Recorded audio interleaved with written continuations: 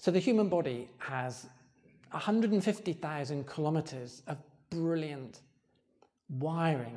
It's one of the most awesome examples of design and planning in creation.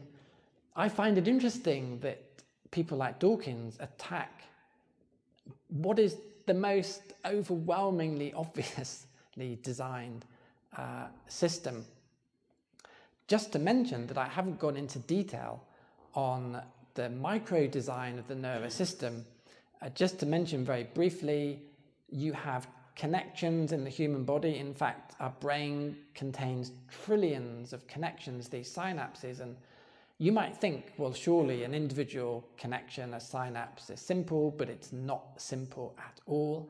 Each synapse contains hundreds of complicated proteins in order to get signal transmission, which is very complicated because down a neuron you have electrical impulses, but at connections it translates to a chemical transfer signal and then back to an electrical signal. So just one connection is immensely sophisticated and complicated. And when you think the nervous system grows from a tiny cell as the human body grows in the womb, you just cannot comprehend how this is possible, that this could form.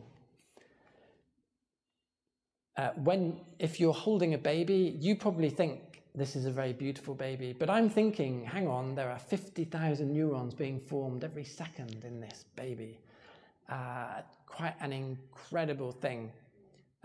My best technician can make about 3 connections a second, which is in a completely different league. It's just incredible what goes on as a baby grows in the womb. And our brains are just unique. We have trillions of connections in our brain, 1 billion connections in just 1 cubic millimeters. The storage capacity in our brains is about 1 million gigabytes. That's about 1 million memory sticks.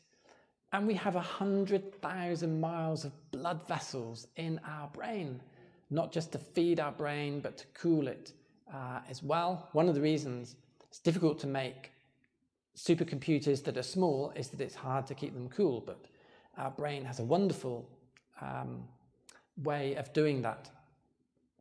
So how does the human brain compare with a supercomputer? A couple of years ago, IBM broke the world record for a powerful supercomputer, and it's about the size of this hall, actually. It's called the Summit supercomputer. Well, the Summit supercomputer by IBM is very powerful, 0.2 billion calculations per second, but that is only 1/5 of one human brain. So the best supercomputer in the world would fit into this building, and it is less powerful than one human brain. And look at the electrical power needed, or chemical power needed, to run those two systems. It needs around 13 megawatts to run the supercomputer, but your brain needs a mere 20 watts.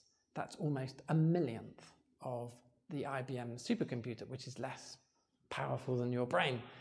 So that's an interesting comparison, isn't it? Your brain is an amazing thing. So we are fearfully and wonderfully made, just like the Bible says.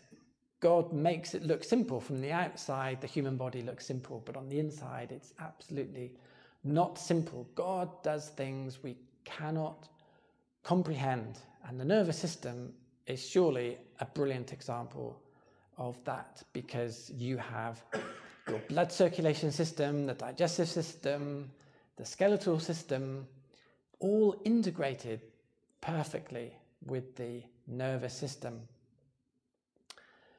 God is in the detail. Sometimes you hear people say the devil's in the detail. A better expression is God is in the detail.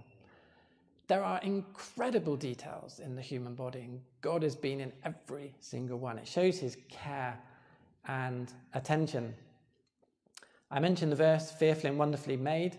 I like the version, fearfully and wonderfully wired.